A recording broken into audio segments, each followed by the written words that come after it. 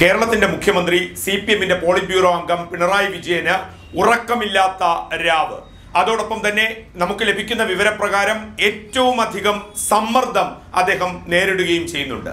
മറ്റൊന്നുമല്ല, ലാവ്ലിൻ കേസാണ് വിഷയം. ലാവ്ലിൻ കേസ് ഒക്ടോബർ 1, 2019 സുപ്രീം കോടതി പരിഗണിക്കുന്നു.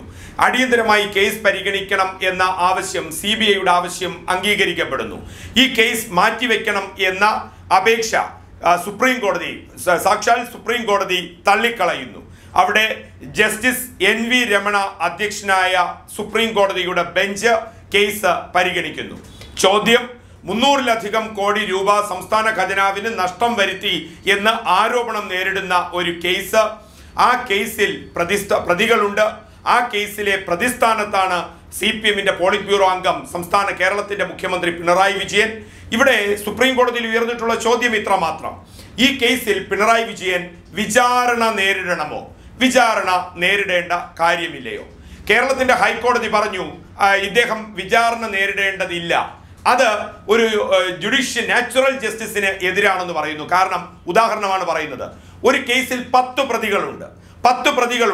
ആ 10 പ്രതികളിൽ 5 പേർ വിചാരണ നേരിടണം, 5 പേർ വിചാരണ നേരിടണ്ട എന്ന് പറയുന്നത് നാച്ചുറൽ ജസ്റ്റിസിന് എതിരാണ് എന്നുള്ളതാണ് സാമാന്യമായി എല്ലാവരും പറയുന്നത്. CBI വിശദമായി അന്വേഷിക്കുന്നു. എപ്പോഴാണ് CBI അന്വേഷിക്കുന്നത്? ഹൈക്കോടതി ഉത്തരവിനെ തുടർന്നാണ് CBI അന്വേഷിക്കുന്നത്. ലാവ്ലിൻ കേസ് അന്വേഷണത്തിന് CBIക്ക് വിടുന്നു. CBI പറയുന്നു ഈ കേസ് ഞങ്ങൾ അന്വേഷിക്കാൻ തയ്യാറല്ല. സാക്ഷാൽ ഹൈക്കോടതി ഉത്തരവിടുന്നു CBI ഈ കേസ് അന്വേഷിക്കണം. അങ്ങനെ CBI കേസ് ഏറ്റെടുക്കുന്നു. CBI വിശദമായി അന്വേഷണം നടത്തുന്നു.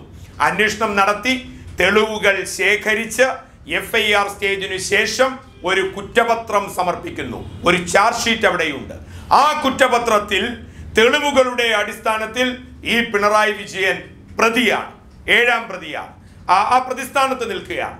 അങ്ങനെ ആ സ്വാഭാവിക നീതി എന്താണ്? ഇതിൽ തെളിവുകൾ പരിശോധിക്കപ്പെടുന്നു, വിചാരണ നടക്കുന്നു. അവിടെ ചീഫ് എക്സാമിനേഷൻസും ക്രോസ് എക്സാമിനേഷനും നടക്കുന്നു. എവിഡൻസുകളുടെ വെറാസിറ്റി പരിശോധിക്കുന്നു. അതെല്ലാം പരിശോധിച്ചതിന് ശേഷം നീതിന്യായ വ്യവസ്ഥ തെളിവുകളുടെ അഭാവത്തിൽ ഒരാളെ വിടുതൽ ചെയ്യണം. അതാണ് സ്വാഭാവിക നീതി. പക്ഷേ അധികാരത്തിന്റെ സുഖശീലതയിൽ ഇടയ്ക്കുന്ന ഇവർ കോടതിയിൽ അപേക്ഷയുമായി ചെല്ലുന്നു. അതിന്റെ ബാക്കി കാര്യങ്ങളൊക്കെ CBIയുടെ അപേക്ഷ പലതരത്തിലാണ്. CBI അതിശക്തമായ നിലപാട് സ്വീകരിക്കുന്നു. അപ്പോൾ കോടതിയോട് പറയുന്നു ഞങ്ങൾ 3 പേരെ വിടുതലാക്കി തരണം.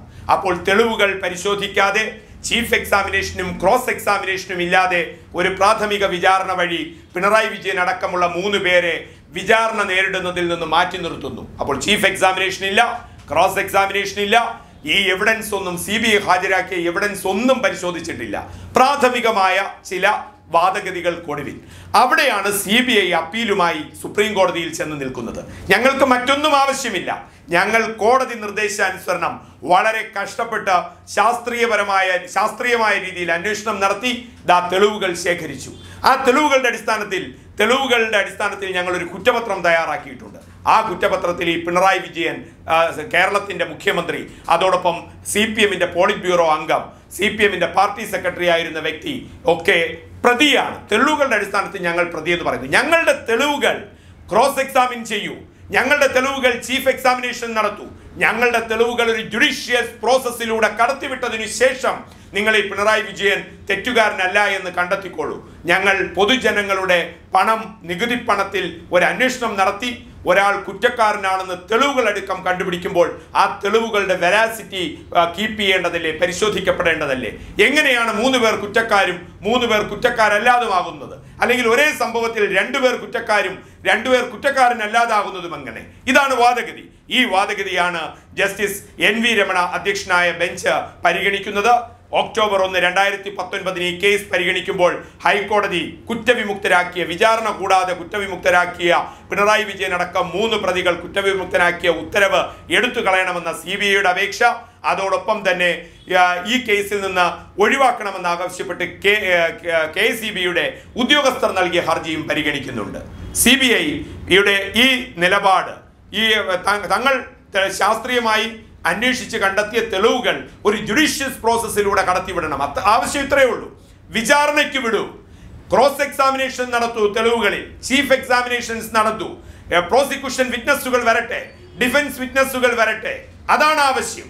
ആ ആവശ്യം സുപ്രീം കോടതി പരിഗണിക്കപ്പെടുകയാണെങ്കിൽ പിണറായി വിജയൻ വിചാരണ നേരിടണം എന്ന് സുപ്രീം കോടതി ഉത്തരവിട്ടാൽ ആ ചോദ്യമാണ് കേരള രാഷ്ട്രീയത്തിൽ പിന്നെ അലയൊലി ഉണ്ടാക്കുക. അങ്ങനെ 370-ലധികം കോടി രൂപയുടെ അഴിമതി കേസിൽ വിചാരണ നേരിടുന്ന ഒരാൾ, പ്രത്യേകിച്ചും CPM-ന്റെ പോളിറ്റ് ബ്യൂറോ അംഗ സ്ഥാനത്ത് അലങ്കരിക്കാൻ യോഗ്യനാണോ? CPM-ന്റെ പ്രതിനിധിയായിക്കൊണ്ട് കേരളത്തിന്റെ ഭരണം നയിക്കാൻ അർഹനാണോ എന്നുള്ള വലിയ ചോദ്യം ഉയരും. പി ചിദംബരം നേരിട്ട ചോദ്യം. പി ചിദംബരം രാജ്യത്തിന്റെ ആഭ്യന്തര വകുപ്പ് മന്ത്രിയായിരുന്നു, ധനകാര്യമന്ത്രിയായിരുന്നു. ഇത്രനാൾ ദീർഘമായി തന്നെ കേസുകൾ മാറ്റിവെച്ചത്. അവിടുത്തെ ഒരു പ്രത്യേകത, DK ശിവകുമാറിനെതിരെയും പി ചിദംബരത്തിനെതിരെയുമുള്ള കേസ് ഒരു FIR സ്റ്റേജിൽ മാത്രമാണ്. അന്വേഷണം നടന്നുകൊണ്ടിരിക്കുകയാണ്, തെളിവുകൾ ശേഖരിക്കപ്പെടുന്നത് മാത്രമേ ഉള്ളൂ. എന്താണ് ലാവ്ലിൻ കേസിന്റെ വ്യത്യാസം? FIR സ്റ്റേജിനു ശേഷം ശാസ്ത്രീയമായ അന്വേഷണത്തിലൂടെ CBI തെളിവുകൾ കണ്ടെത്തി പിണറായി വിജയനെ കുറ്റപത്രത്തിൽ ഉൾപ്പെടുത്തി എന്നുള്ളതാണ് ഈ കേസിന്റെ വ്യത്യാസം. അവിടെ ഈ NV രമണ അധ്യക്ഷനായ ബെഞ്ച്, നിങ്ങൾ പോയി ഈ തെളിവുകൾ ജുഡീഷ്യസ് പ്രോസസ്സിലൂടെ കടത്തിവിടൂ, അവിടെ വിചാരണ നടക്കട്ടെ, വാദിഭാഗവും പ്രതിഭാഗവും അവിടെ തെളിവുകളെ പരിശോധിക്കട്ടെ, ഒരു ജുഡീഷ്യസ് മൈൻഡ് തെളിവുകളുടെ അടിസ്ഥാനത്തിൽ തീരുമാനമെടുക്കട്ടെ എന്ന് പറയുകയും വിചാരണ നേരിടാൻ ഉത്തരവിടുകയും ചെയ്താൽ കേരള രാഷ്ട്രീയം കിടുങ്ങും.